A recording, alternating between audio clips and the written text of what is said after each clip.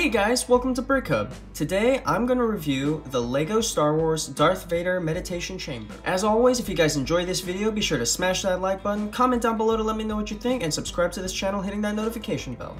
Also, check out our Instagram page. So first things first, this is the LEGO Star Wars Darth Vader Meditation Chamber. It is rated ages 18+, set number 75296, and has 663 pieces. It currently retails in the United States for around $70. Turning the box around to the back, on the left side you have another angle of the model, and on the right side you have the shots of the iconic scenes from Empire Strikes Back. So this is the finished meditation chamber, and honestly it's a pretty symmetrical build. And there really isn't too much to show at these angles, but let's remove the minifigures and take a closer look. So with the Darth Vader minifigure removed, I'm gonna just give you guys a better view of the inside of his meditation chamber. This portion spins around so he can face the screen where basically General Veers gets his promotion, and the other, I believe he was an admiral, gets choked out using the Force. One thing I don't like about this design is this space is pretty inaccessible. Like, even when it's all the way open, you really kind of have to finagle in there to get a Darth Vader minifigure to sit on that. And if you do lift it up, then you got to do everything with one hand. This is just, I don't know. I wish they would have used a different mechanism. So just to give you guys a better idea of what's going on here, there's this Technic piece here with these holes, and that's where this ball joint kind of just balances on, and it moves up and down, and it's just barely held on, and it's using gravity. Like, basically gravity is forcing this thing down and forcing the ball into the hole.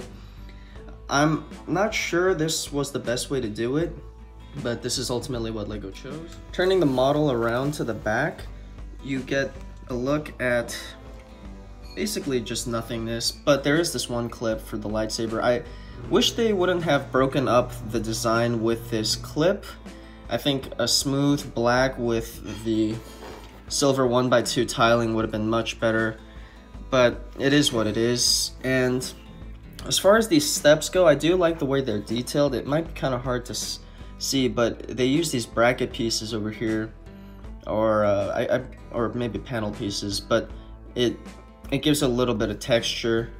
And I'm not exactly sure what this stud up here is supposed to be for, but I would guess that it's for maybe General Veers to stand on while Darth Vader is seated in there.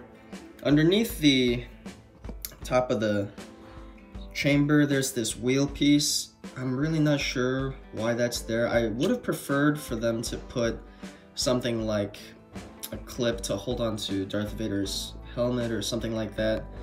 Kind of a weird choice though. Now, for one part of the set that I really appreciate is this screen. Now, the way it was achieved was they put a sticker over this black panel here, and then it's a door panel, and then they put another door panel in the front with a light translucent blue, and it kind of gives it a hologram style of look. I think this is probably my favorite part of this set. Now, this is the same Darth Vader that was released in the final duel set where Darth Vader is fighting Luke in episode 6. It has the printed arms and the old style of starchy cape. Underneath his helmet, he has the white head with the scarring on the back.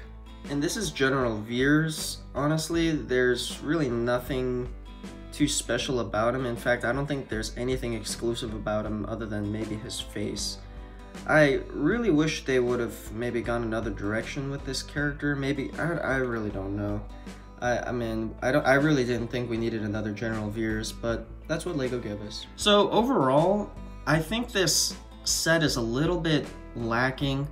Honestly, I mean, just all the things that I would have wanted, they just didn't really achieve, in my opinion. Maybe if this set was like $30 cheaper, I would excuse all of those things, but even with the box and the instructions and just the artwork and everything, it was it felt like it was supposed to be a very premium product. I mean, look at this.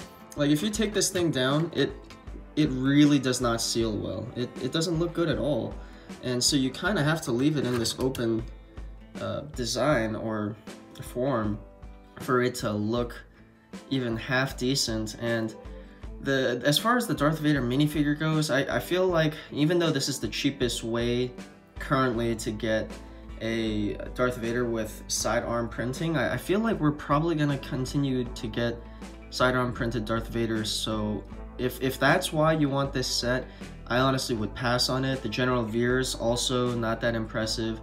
I really do like the hologram screen, but that's just one small bit of a larger set. The base, I think, is probably a little bit too beefy. I mean, honestly, if they just took out the base, they probably could have saved fans a lot of money. But anyways, what do you guys think? Let me know in the comments below. As always, if you guys enjoyed this video, be sure to smash that like button and also subscribe to this channel, hitting that notification bell. Thanks guys, bye.